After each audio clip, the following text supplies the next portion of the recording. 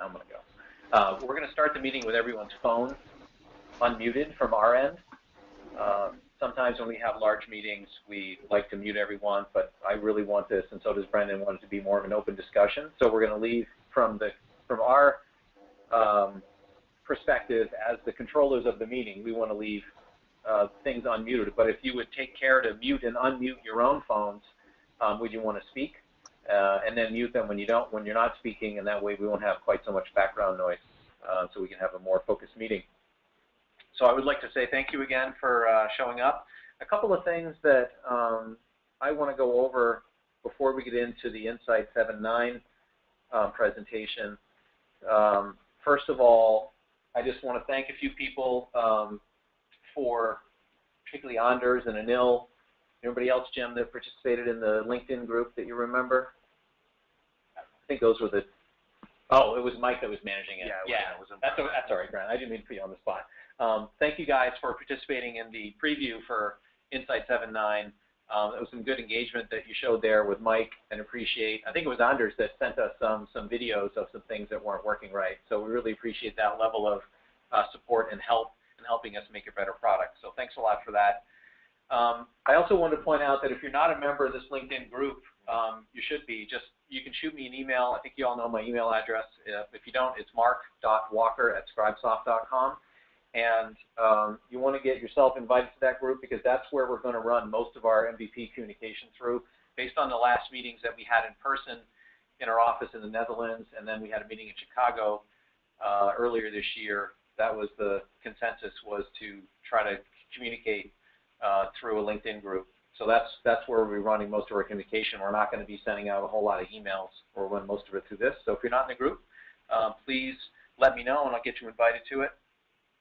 One thing I also want to point out is that we do, if you hadn't heard yet, we made a change to the user conference. We originally, this year, we were planning on having a user conference in the September timeframe, and after we sent out a survey to a number of people, I think we got a couple 150 or so responses on that.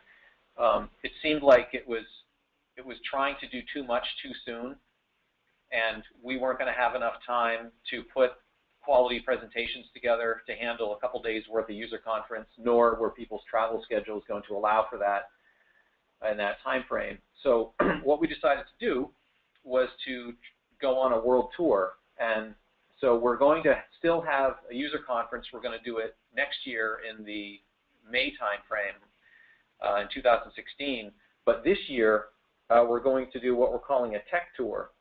So I want to show you a page we have on our website. I'll open this up here so you can see what the URL for it is. So it's scribesoft.com/2015/scribe-tech-tour, and you can go there to read about what we're going to be doing on this tour. What we tried to do, and based on feedback we've gotten from past events similar to this we did a couple of years ago, Brendan, I think you and I were involved in those in Chicago and New York. I don't think we did in the other cities. Was that people were really looking for technical content, and so what we've done is we've put together a general track, and then you could diverge into a Scribe Online or a Scribe Insight track depending on which one had more interest to you. We are going to get good participation from some of our executives in product management. I think you guys all know Pierre. He's a very knowledgeable person, great speaker. Same goes for Brendan. And Mike Bates, product manager, is going to be a number of these. I'll show you quickly where we're going to be. We're going to be in London in September. I'll also note that will also have an MVP event related to it. So on September 11th, we're planning on having an MVP event. So the day after this London Tech Tour date, we're having another Scribe sponsor MVP get-together. We'll be in San Francisco also in September, Boston in our backyard, Reno, Nevada on October 11th. On the day preceding that, October 10th, we're going to be doing another MVP meeting for the US-based MVPs. So I just want to call those two specific dates to your attention. Any of these you're welcome to come to. We're actually looking for, we still have a slot in there, Brendan, for a,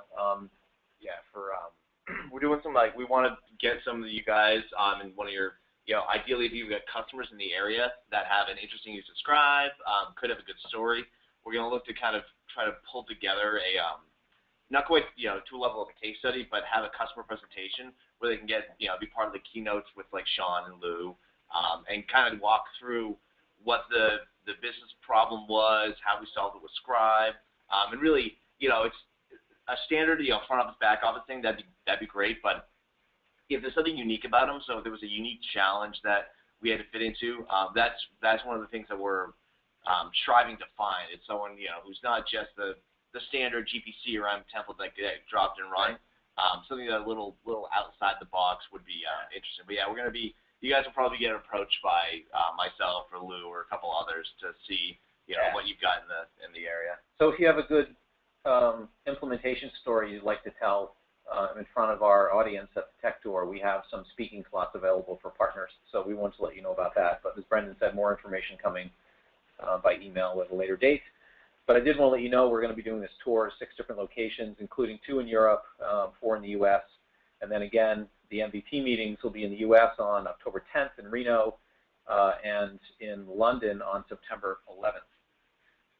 And then I think that's about it for my prepared comments.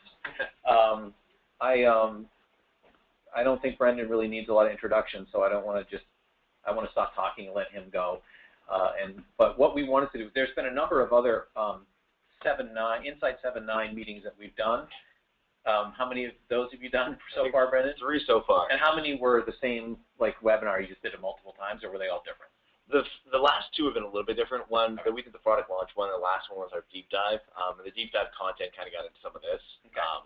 But yeah, this is much more discussion, and open-ended, and talking about what we've seen, getting questions. And those meetings, if you missed them, they're recorded. We always make recordings of those, so you can go back and take a look at those. Do we have any others scheduled, or they're all done? Okay. All done. So this will really be the last one, and we wanted to give you, the MVPs, an opportunity to talk to our product expert here, and we could go into a little more detail, and like Brendan said, have more of a discussion. The way we run those other webinars, they're more of a presentation that we do. We do a Q&A session, but it's not open mic. Everything is done through the chat window. So we wanted to have a more open discussion. We have prepared a couple of areas. Brendan and I talked it over, and we planned a few different areas that we thought we might dive into. So Brendan, I'm going to turn the presentation over to you. Okay. And maybe you can take us through that agenda. Yeah, and Anil had a question about the dates. That the October one in Reno is on a Sunday, and it is actually, because it's going around. I think CRM UG is that same week, so we're trying to fit these things in when we know people will be in the area anyways. So some of them I think are. Is that the only one on the weekend, or is another one? I will have to check the calendar. Yeah, but we know that was. I had the same kind of reaction. I'm like, wait, that's not the. Yeah, and that's the way it worked out. We had a choice. We could have scheduled them in different places, but we ganged up the Tech Tour meetings on the tail end or the front end of some of other industry events that are going on, like CRM User Group and Extreme CRM. And so by adding an MVP meeting at the same time, we had to pick a day at the beginning or the end. In some cases, it came out being on a weekend. So sorry about that. That's the best we thought we could do to save people extra travel. If we're talking about what were the? Hang on, let me go to those dates. The 10th to 14th. I think those September 11th is a Friday, and October 10th is a Saturday. Yeah. Okay. So that's the MVP thing will be Saturday, then the Scribe Tech Tour thing will be the Sunday, and then I think CRM UG kicks off. Cause I'm pretty sure that they do the day ahead, like the day that the Scribe event's going to be. I think they do training as well. I believe for CRM UG they do like a precursor. Well, I know for the London event we're planning on doing a level 2 training there, but I don't think any MVPs would want to go to that. Although you could if you wanted a refresher. Yeah. But all right. So so for the stuff we're talking about today, we put this little agenda out there on the LinkedIn group before. A lot of it's around connections, so I'm going to walk through a little bit more what the connections actually do, how you should manage them. The other thing we're going to do is going to walk you through the release notes. Mike and his team did a really good job of through the QA process of the upgrade. So we actually slipped the date on this because we ran into a couple of quirks on the upgrade. Yep. And we made sure we changed a couple of product features, so like that cascade connection stuff, that was all redone for this. So that was, one of the reasons why the date had slipped at one point for this, because we wanted to make sure that when you did the upgrade, it wasn't a breaking upgrade, that it wasn't going to cause any issues, but we also documented that process. So I'll walk you through both, what the connection UI looks like, how to work with it, what pieces are stored in the database, what's stored outside the DTS, go through the release notes. And then the other thing that I've gotten a lot of feedback in the last 2 meetings about, multi-threading, thread awareness, duplications. So I actually am going to show you a prepared example. I'm going to, I'll probably run this thing a couple times, but it will create a couple duplicates, and then I'll show you how to fix it with one of the product features to add thread awareness. As we do more multi-threading, I think you'll see some more product features will come out around thread awareness, so how to know that you've already got this message in another parallel thread. But for the time being, I'll kind of highlight what we can do for a little thread awareness there. So let's jump out and let's go into Workbench. All right. So the biggest thing is that when you open this up, you're not going to see there's no big glaring changes. You go to your connection screen. When you first open up, it'll have just that same Scribe internal database. So that's the only preloaded stored connection. You'll see here though, I've got a bunch that I've been adding over time. So this UI will start to fill up as you create unique connections. What you see here, this is representative of what's stored in the database as well. So these are the connection details, things like URLs, username, password, that basic information on how to connect. Those are the things that are going to be stored inside the database. And you can see here, this is a view of what connections are actually there. This is not, when you first do the upgrade, this is not going to get pre-populated with absolutely everything you've got. This is going to be the first step of a process we're going to go through and make these changes. So if you go to the release notes and you scroll down through them a little bit, past all the details, we actually have this whole upgrade process. So the first part of it is pretty standard. This is what we always have. If you've got a lot of data, you want to make sure you get rid of it. You have to deinstall some adapters, uninstall them before you do this next process. But below, you've got this whole before you convert section. So this is where you should really start to pay attention, because it's things like, setting up a naming convention. If I have 15 different, connections named source across 15 different DTSs, and I don't go through and make a change, you're going to see down here, you're going to get these source 1, source 2, source 3. It's not going to be something that's going to make a lot of sense to you. So what you can do is, before you go through the upgrade process, if you start to kind of work through your DTSs, even have like an Excel sheet, just have something to say, okay, every CRM connection I want named this. Because what will happen is, once you do that, that cascade, if you've got the connections named the same, if they have the same connection details inside of them, the properties are the same, then they'll be able to use that same connection. So there is a capability that if you kind of do a little pre-work of making sure that, get the names consistent, make sure the connection properties are the same, so don't use, like the IP and the DNS name for CRM. Use one consistent, connection parameter. You can make this upgrade process a little bit easier, because that cascade will go through and it will readjust the DTSs that sit underneath it. So that's one of the first big things is, pick a naming convention and stick with it, because these naming conventions are stored in the DTS, and then they have a pointer to the database. So like if I add my Salesforce connection here, so double click that guy, and I want to go to here and add that connection, so I can add connections into context. So once I do this, I add that connection to Salesforce, it'll come up and I'll have that connection in context. I can add multiple connections here, so just like we could do before, I want to add multiple different types. I'll grab MySQL. It's the same interface as you had before with multi-target. It's just a different kind of way that you don't have to create a connection inside the DTS. This DTS now becomes pointers. So if you kind of think about it like in CRM terms, it's like the activity party, activity pointers. These things are not going to have a lot of information in the DTS file, but it's going to have, pointing it out to the Scribe database where all the stuff lives. So you're recommending to clean up your connection names before you even attempt the upgrade. Yeah, it'll make your life easier. Because there's probably some leftover stuff in there where the connection name is source. Right. Source or target. Exactly. It's not going to make a lot of sense when you do the upgrade. Then you've got all this stuff in your database, source 1, source 2, source 3, and you don't even know what it is. Right, and then you'll have to go out afterwards, and you'll have a list of source 1, source 2, source 3 as stored connections. Then you got to go, and then you got to start doing a bunch of actual manual repointing. So doing it up front means you're going to let the DTS upgrade process do a lot more of the work versus if I had 15 different sources and I want to consolidate it later on in time.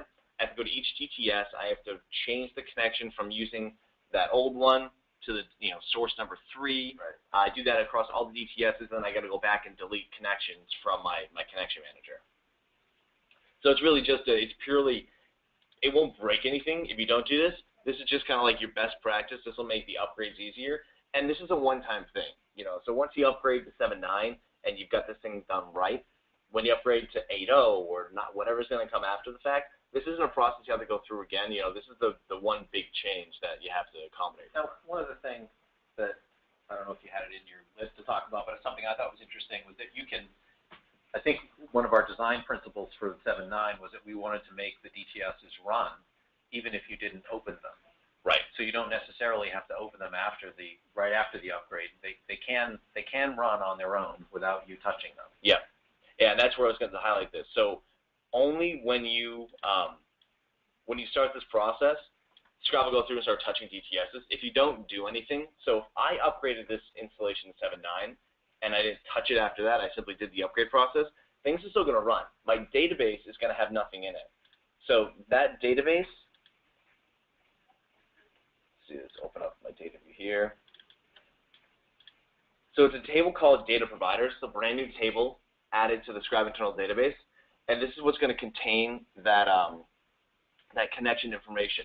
When you do the upgrade, it doesn't, again, it won't try to like backfill this table with a bunch of information. You have to initiate the process by opening up the workbench, opening up a DTS, and then allowing it to do some of the cascading that it will do. But then once you start doing that process, you can start seeing data get written into this table. And when you look at it, it's got things like, a unique identifier for that connection, what type of connector it is, the name of that connection that you're storing that's displaying in the connection manager, username, password, server creds, connection parameters. So all these different pieces that you need to, it needs to know on how to connect to these different endpoints. You'll see that start to get added into this database. But you don't, when you first do the upgrade, you'll see this thing only have, the one Scribe internal connection in here. It's not going to have every single connection that you've ever had on your Scribe installation. It's going to make you do a little bit of work to get those to start to populate. It only puts them in there once you open a DTS with that connection. Once you do the DTS, and then all the cascade stuff is DTS specific. So it's really when you open the DTS, that's when you see things start to pop into that connection manager into this table. So you can see the stuff that's stored in the database, it's pretty basic. It's username, password, connection details, what connection, what adapter is being used. Not a lot of really interesting stuff going on in here. And that's where the more interesting stuff is still stored in the DTS. Can I ask a question that you might not know the answer to? Yeah. All right. That password you're showing there, that's encrypted. Yeah. Same old way we used to encrypt them with some key that's based on the system ID. Yeah. Something like that? Yeah, it's the same Scribe crypto key. So it's like when you go to, if I went to the casing table, I can't see all the, the server information. Yep. So that's a good note. That the passwords are obviously still encrypted. So it's this is the same encryption that you saw if you open up a DTS and DTS edit. It's the same exact encryption keys that we're using. All right, we haven't changed that. No. Okay. So what's actually stored in the DTS? So let's open up some connection. And I'll add, let's see, MySQL's not that sexy, so let's throw in, let's just use Salesforce because I know it's got other parameters I can play with. So when I add that to the DTS, if I go ahead and I just save this guy, what you see is that behind the scenes, go out to our documents, Scribe, collab, default, 2.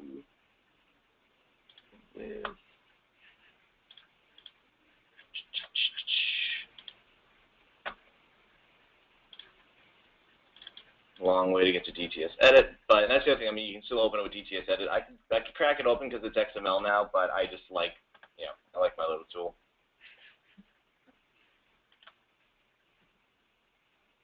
Come on. There we go.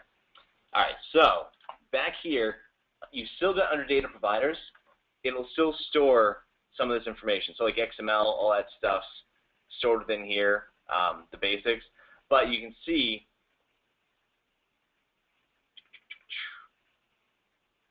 that you've got inside of this, you've got your same password. So the creds are stored in here within the DTS. They're also stored within the Scribe database. So this is not that it's not going to leverage one or the other. They're allowing it to have a pointer back to that unique connection inside the database so that you can allow it to use across the board. It doesn't take the place of the connections inside of the DTS. Reason being is that this connection is going to have a lot more information than just what the database stores. So if I wanted to add parameters around this connection, so I want to go in here and I'm going to change adapter settings. So this is going to be, I want to change the default to a specific user within here. If I want to use the run as user for dynamics, it's going to allow me to make these changes. These changes are going to be specific to this one DTS.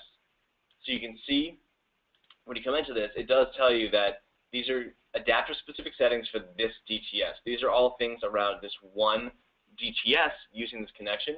This is not going to cascade to all the other connections. So that's why we have this stuff stored in two places, is that now you can have some of these adapter properties are going to be around what this one DTS is going to do, not globally. If I still want to change the username globally, I change that back in the connection parameter, and it cascades to all the different DTSs using it. It's not, again, I don't have to use the cascade. I don't have to do anything else. This knows to fetch the latest information when it needs to connect because of the GUIs that are associated with the database. So it's a long way to say basically that most things are stored in the database, but the connection properties, the little specific things around upsert or run as user, that stuff's still stored only in the DTS file. All right, so I'll save that, guys. So yeah, I recommend read through the release notes specifically around the conversion, because this whole beginning part is all around connections, working with the import-export, when things match, when things don't. We spent a lot of time doing this. The good thing is we haven't heard out in the wild any of the issues that we had encountered in our QA process. So it seems like with this doc and with the changes we made to the Cascade that we caught pretty much everything that we had seen. That doesn't mean that there's not something else that we haven't anticipated or we haven't come across yet, but the combination of the product changes and this individual upgrade process, I think has pretty much covered the basis for us. Yeah, and if you come across something that's you don't think is right or that's not working right, I'm sure you know how to get in touch with our tech support, but we definitely want to know about that because I've asked our tech writer to meet with our tech support team every week. So in case there's anything that we're learning through tech support by customers and partners using the 7.9 product that we need to improve in the documentation, we've got that line of communication open. So those tech support and the tech writing team meet every week anyway for that specific purpose. So if something you want to float up through that process, just get in touch with support, let them know you found something weird about 7.9. Yeah, and even if it's just that we said it does one thing and it does something that's slightly different, it's better for us to document it than not. So you're moving on to the next section? I was going to say, do you guys have questions around connections? Just because I know it's a weird feature because it doesn't really, it's a big change, but it's not a big change. It's just like we're storing connections in a little bit different of a way in a different area, but it doesn't have a huge impact on upcoming designs. But I definitely, if you have questions that you had and didn't get answered, give me a shout. Let me know. Brendan, I've got a question about moving to production. Yep. So I understand how I can see how this works now. We, or most of my clients, have a Scribe server that's entirely separate for production. So we do all our development against one Scribe server with one Scribe database, Scribe internal database, I should say, and then we'll move the jobs to production. So I'm under the assumption that I can see the Scribe connections are stored in the Scribe internal database. So what's the process for migrating connections from dev to production? Can I just move the DTS to a production server and it'll just work, or do I need to populate that adapters table in the production Scribe internal with the connections of my jobs? No, I would do, so when you move the DTS over, when it's opening up inside that production server, it's going to have the connection to the new Scribe internal database. So it'll kind of go through the same, you think about a quote-unquote upgrade process as your other DTSs, where if it doesn't find that connection already, it's going to create a new connection, new GUID inside of there. The better process, though, will probably be, and I don't know how well we documented this inside of here, with the import-export. So that probably is the better way, because what that will allow you to do is that will allow it to put the connections in. It can update additional parameters if they're there. So that way it's not just a DTS. That import process changes the database settings. That might be the better way to do it, because it's going to associate that connection with all the DTSs underneath it, because it already has that one-to-many relationship. So that could be one way. The other thing you could do, depending upon the way that this works with the different environments that you have, we could look at the naming conventions, and it could just be that you could hack the database a little bit. Because the only thing I would hesitate is because the IDs are stored within there. So these GUIDs are pointing back to specific DTSs. So I wouldn't jump down that, but depending on what you kind of see from it, whether if just dropping a DTS is going to cause too much effort with the cascade doesn't work properly, or if the import process doesn't do exactly what we want to do, there might be a third option of kind of like you said, dropping things in place. But it's just I get hesitant with inserting stuff into the database when we have GUIs involved. So probably importing is best option to start Usually, with. yeah. But you could also try just copying the DTS over and open it. And the way that it works is that it'll check the internal database to see if that connection exists there, and if it doesn't, it'll add it. Right. The only thing I don't know what would happen though is if it's a connection, because obviously your test and production servers are going to have a different connection parameter. So what I'm worried about though is that what that would do is create a new connection under the covers, seeing it as a development connection. So I'd have to check that specifically. Okay. But there might, with the cascade, what might happen too is that if you make the change in one area, it should cascade down to all the other DTSs, and that's where the import-export process does that inherently. It does a lot more of the repointing. So it's a very long answer for a short response. I would use the import-export for moving the DTSs because you can do files and connections only. You don't have to import-export integration processes. You can select just the DTSs, and that might be an easier way to manage the connections. Because that doesn't really have much application to the whole outside connection manager piece. It's just another way to kind of rejigger the connections on import to a new system. Okay. All right. Thank you. Thanks, Mike. Good question. All right. So next thing is multi-threading. So this really has been like the beehive of activity. Because as you guys know now, you can see in here, I've got time, file, query integrations. They can all run in parallel to one another. So what that means is basically, like you guys have already figured out, you now have to worry more about thread awareness with this. It adds a lot of really good capability where I can stand up, 5 time integration processes. I can run them all at the same time in parallel. They don't have to wait behind one another. So if one of them takes an hour and one of them takes a minute, they can both run at the same time. I don't have to wait an hour for the minute one to run. So that's the biggest reason why we did this. What's come up and out of it, though, is that now there's a couple of issues where, theoretically, you could run the same integration twice in a row. So it could be kicking off once and then kicking off another time, and you'll have 2 integrations running in parallel that never should have. They never knew that they were going to before. The biggest things we're trying to educate about is knowing how long a DTS runs. Make sure you're scheduling it so that it really shouldn't be a feature that's allowing you to run DTSs, the same DTS in parallel when they're not queue-based. The reason we allow queue-based integrations to run in parallel is because it's going to be transactional. It's going to be a single XML message that needs to get processed through, and in theory, when things are all working the way that they on paper should, there should not be that same message in memory anywhere else. So I know that does happen. We're going to address that in a couple minutes. I'll show you some examples. But really, the idea behind this feature is that it's running different integrations of those three types at the same time. So if I may interrupt for a sec, Anders had a question about whether this capability was available in all editions, and it is. Yeah, the multi-threading is. The thing that's not, we'll talk about the processor grouping, but what you'll see is when you do a Scribe installation for anything, SB15 up through Enterprise, you'll have two processor groups. They'll have serial and default. So the two things in caps here. Serial is going to be the default choice when I set, time, file, query. That group defaults to serial. When I pick Q, it changes to default.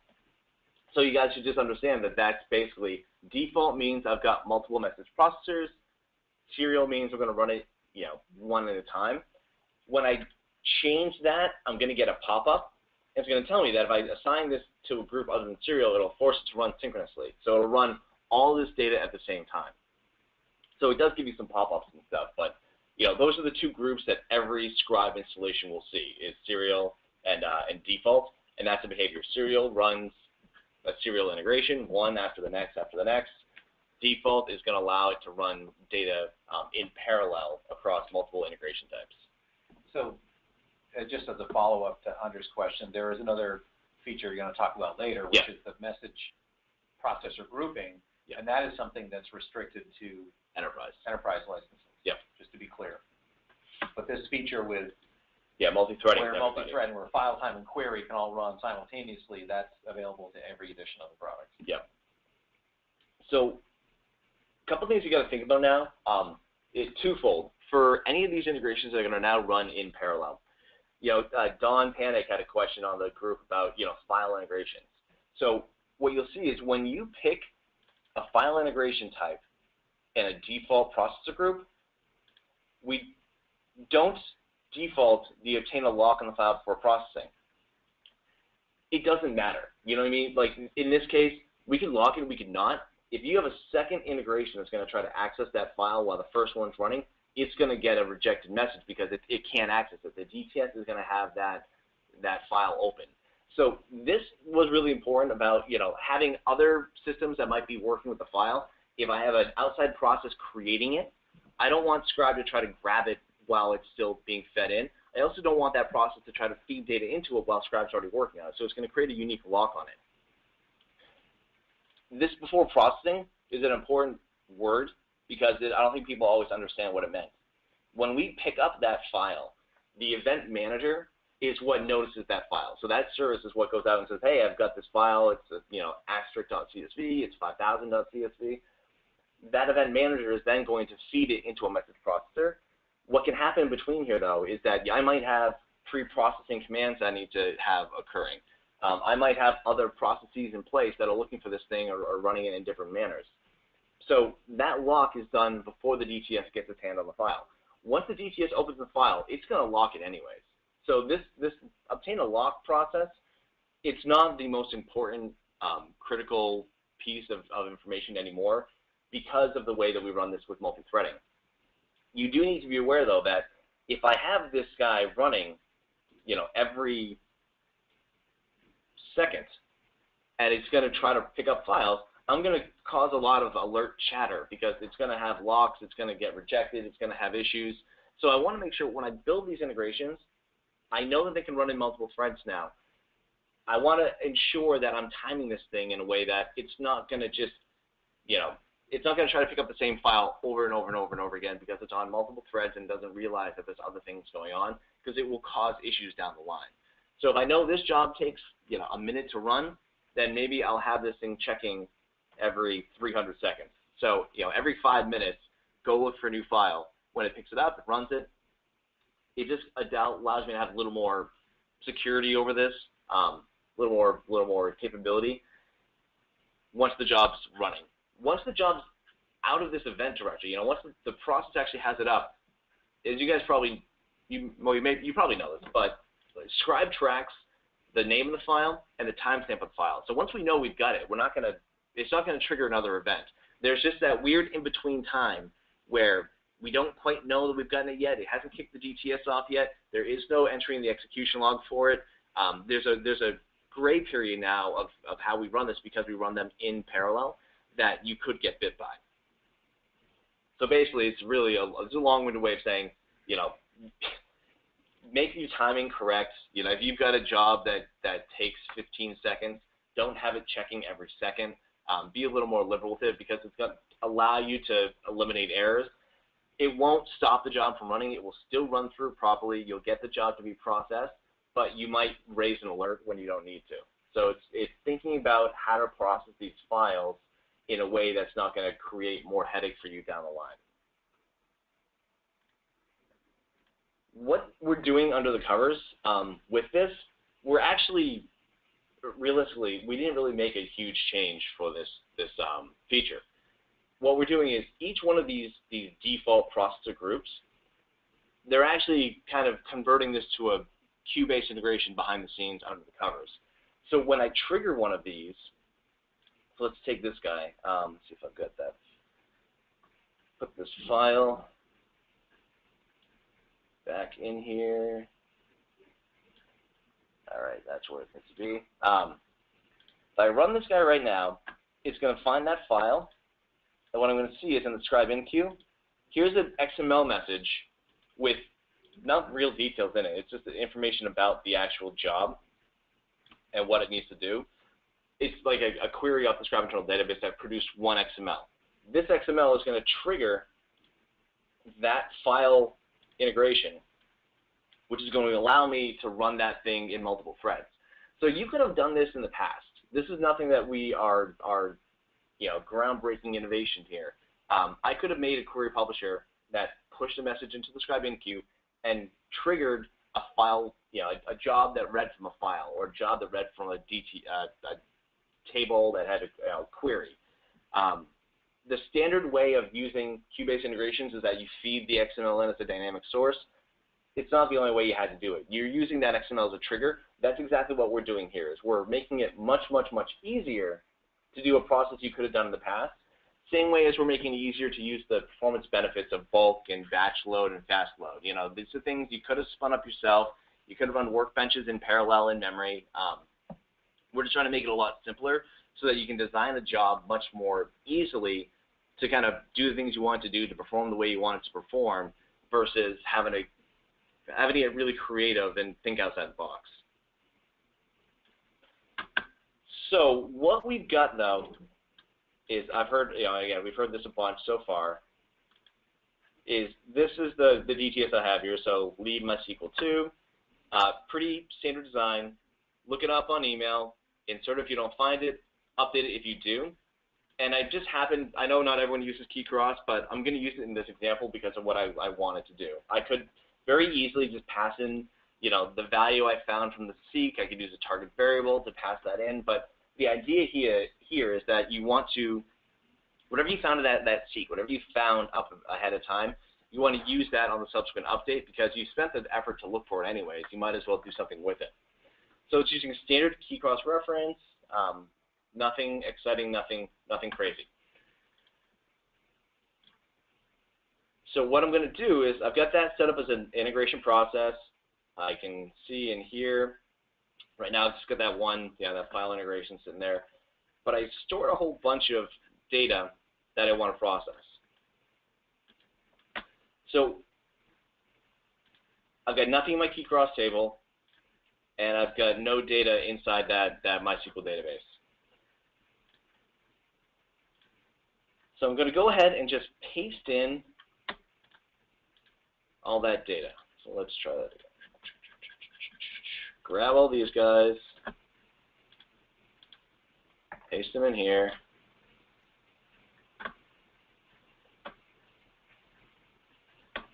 And I might have to run this once or twice just to get it to reproduce the issue.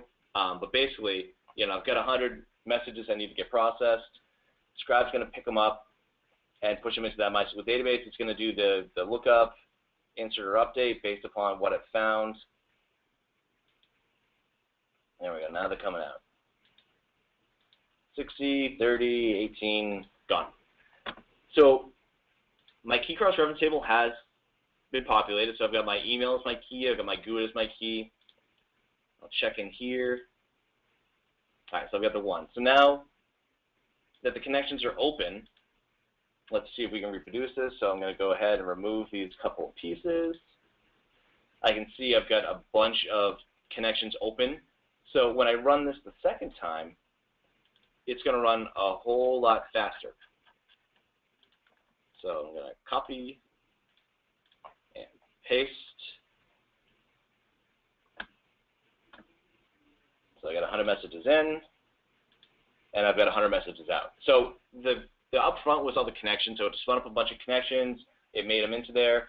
I've still got only the one key cross reference, but if I look in here, I should still do one more time. Do one more time, and then I'll stop trying to illustrate the point. But basically, what I'm trying to do is emulate what you guys have seen, where if I just let this stuff run in parallel, I let things just happen as they will, that what will have happen is that lookup, that seek, is going to find nothing there and do the insert. Well, I've got another thread in parallel doing the same thing. So let's just do this one more time, see if I can't reduce that. Damn. Well, sorry, this was took me a while to try to reproduce, but it's playfully. But yeah, so basically what can happen though is that you saw how fast that data came out.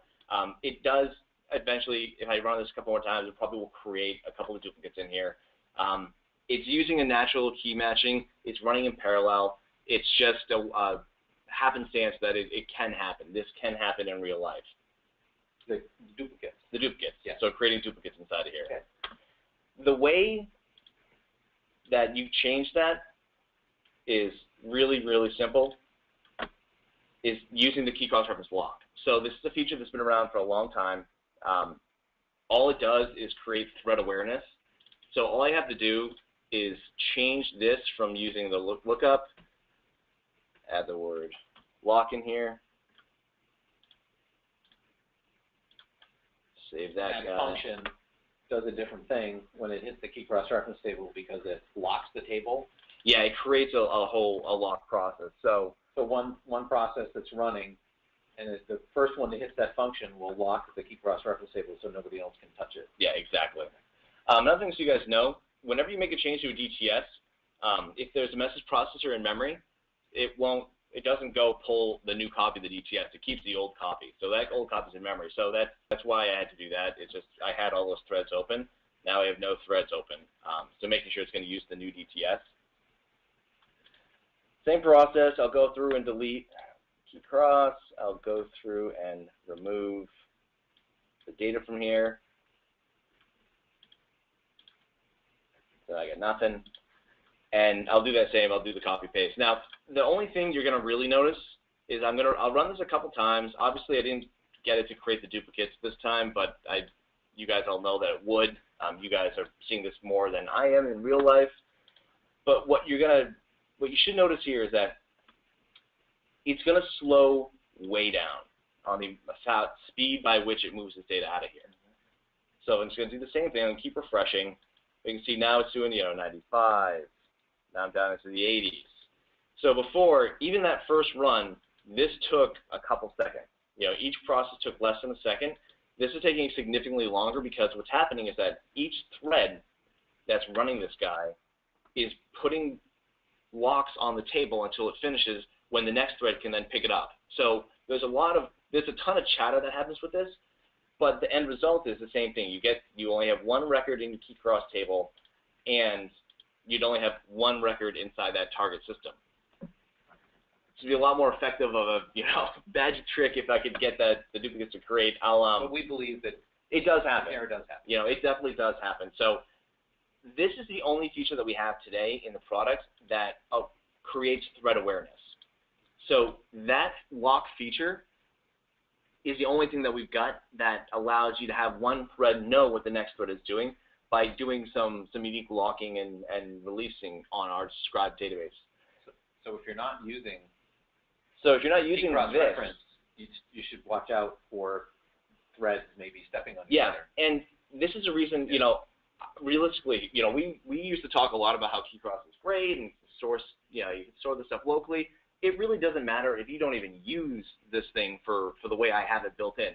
As long as you have this formula and this feature turned on, you'll get the locking capability. So you could use it in a calculated variable and never leverage it inside of a DTS. It's just going to produce a lock on the table when it needs to. So it's not something you have to change the design for. You just have to use that combination of features. So you're saying that, I never thought of that before. You're saying that you could use that extra lookup lock feature even if you're not using key cross-reference, just as a way to make the multiple processes that are running simultaneously not step on each other and create duplicates. Exactly. And that's where it becomes much more important. You know, and this is really much handier. It's very handy for queue-based integrations, but the same process applies. The same locking process happens with multiple rows of data in our source. So if this was a query-based integration, if this was time-based integration that was running in parallel, you could use the locking, even if, like I said, you don't have to go back and change your design to change your lookups and add a lookup link using that, you know, XREF lookup stuff. It's just I built it this way because this is how I'm used to it. But I just have to have the formula being used inside that DTS, inside that row of data, to produce the lock that I want. So it's a very simple thing to add. You don't have to make a massive change to your design of your DTSs, and it is the only way that we have to create threat awareness without just chewing up a ton of errors. So like when I was testing this earlier, let's see if I've got, bring this up here.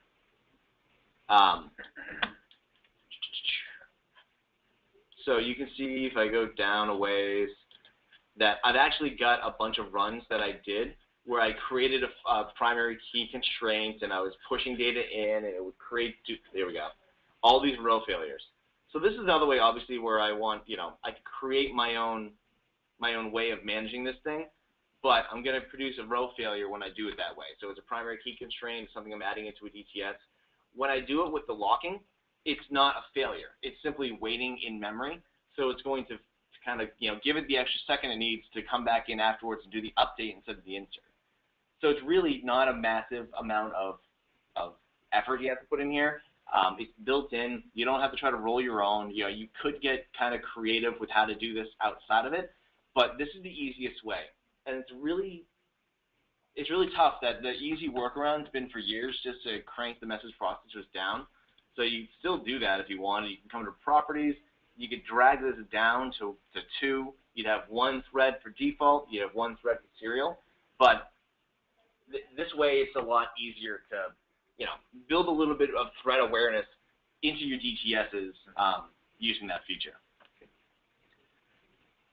So I'm going to pause for a second here. Do you guys have any comments or questions about that?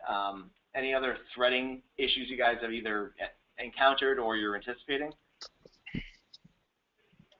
Hey, Brandon, this is Neil. Hey, Neil. Hey, how are you? Good. So we've faced this issue with you know, with our integrations where we use a lot of queue-based integration, and you know, we thought that in a lot of those cases, you know, the what do you call the grouping of processors, you know, might resolve our issue with sort of this duplication when, you know, there is one time when some duplicate might come in. But I think using what you just showed, which we have not used, by the way, the key cross-reference table, would help us prevent those dupes when our source system is generating, for whatever reason, duplicate XMLs. Yeah, and we do see. I mean, especially things like you know, things like nav. You know, when you're tabbing through fields, they're actually doing database saves behind the scenes.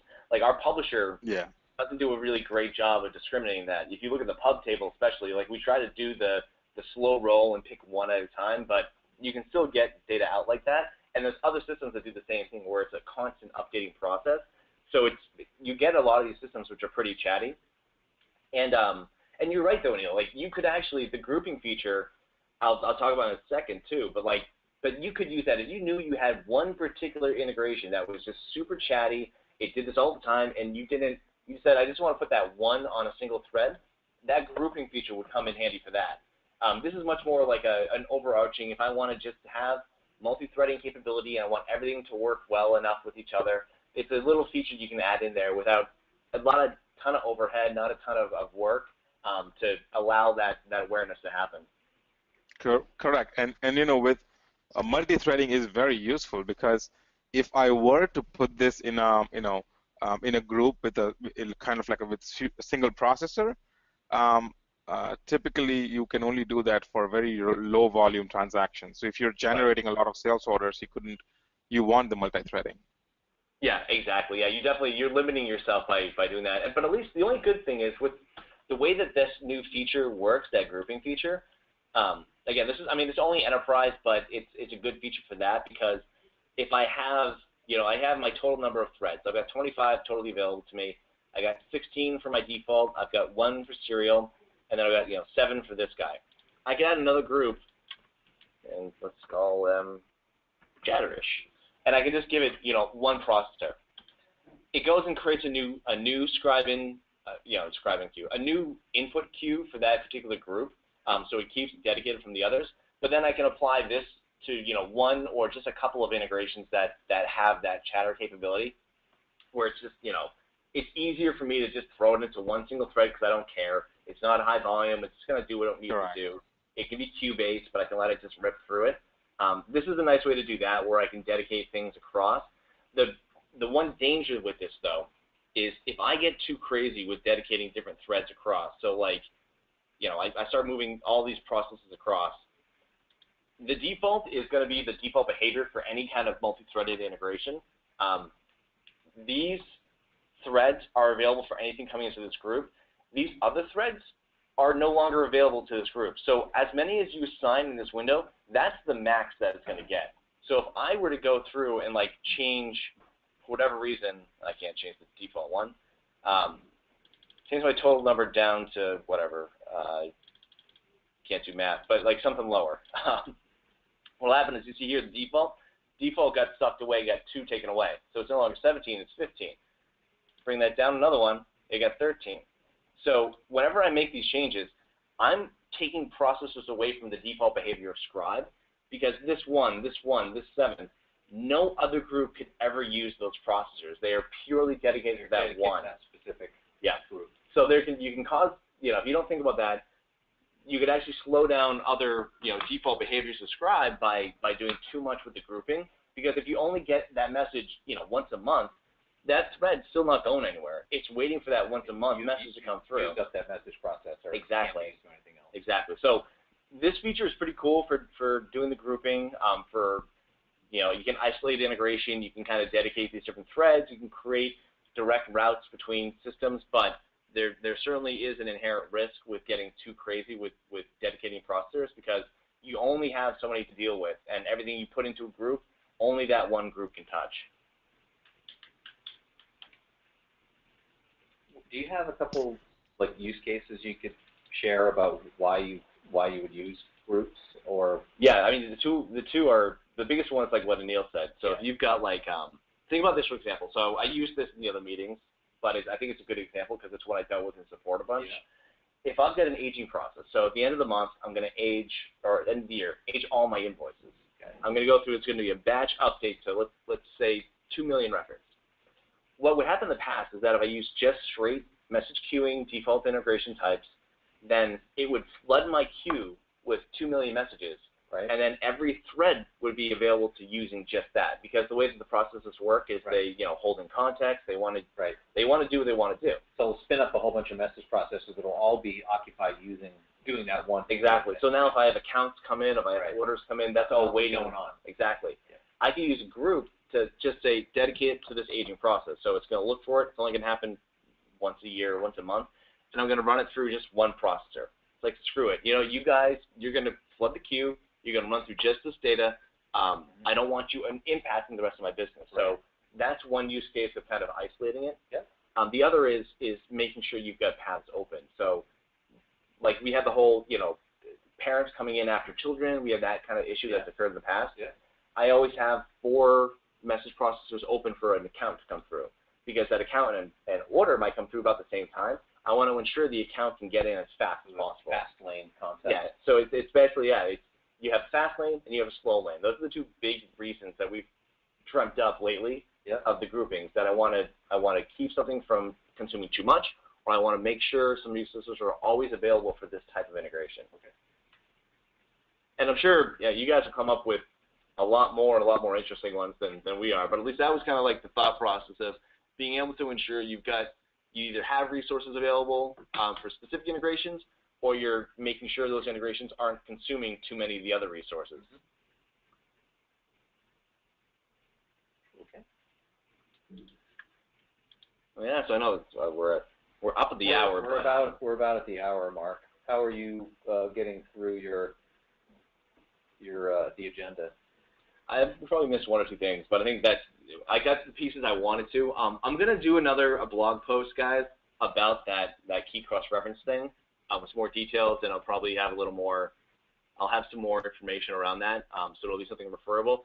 Bob Sturham, our old VP of engineering, actually wrote a blog post about this back in 2010, which I dug up, so you can always go back and refer to that. It's a nice little diagram about what this thing does, but I'll provide that, and I'll also provide like a DTS that is not like the one I built, where I've got it being used as a lookup. I'll try to build one up that does it, like I said before, like just throw it in as a a calculated variable or something, and make sure that works properly. There's no weird caveats there. But I'll spin that up and I'll put a blog out there. I'll probably do some other ones around performance and some best practices with some of this threading. But we're getting there on this thing. It's definitely a design principle we got to wrap our heads around a little bit more too, because we're so ingrained with multi-threading, and we've had to think outside the box for so many years on how to get other tactics involved. You mean on message queuing? Yeah, message queuing, and then running workbenches in parallel in memory. Like we've done some stuff that we can do much more easily now. We just got to do it. Message queuing was always the answer for performance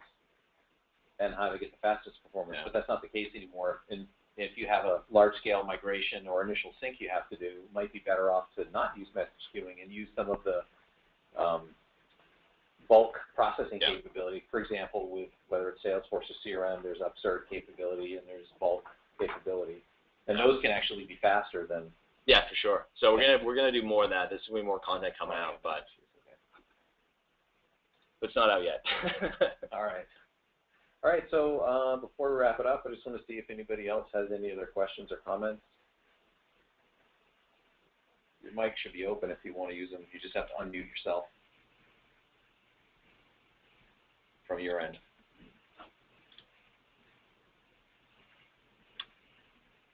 All right, then. Terrific. Oh, I got one. We got a question coming in. Hang on a sec. Question is. Thank you so much, guys. All right, thanks. Thanks, Anil. Thank you all for taking the time out of your day. Some people in other time zones are, it's late in the day for you, so we appreciate you doing this after work hours very much. And hopefully some of you can make it to our one of our roadshow events or to the MVP events. We'll have some more information about those coming up, but I just wanted to get the information about the dates out there so you'd have those as soon as we could get them to you. All right. Thank you very much. Thank you. Have a great day. Thanks, guys.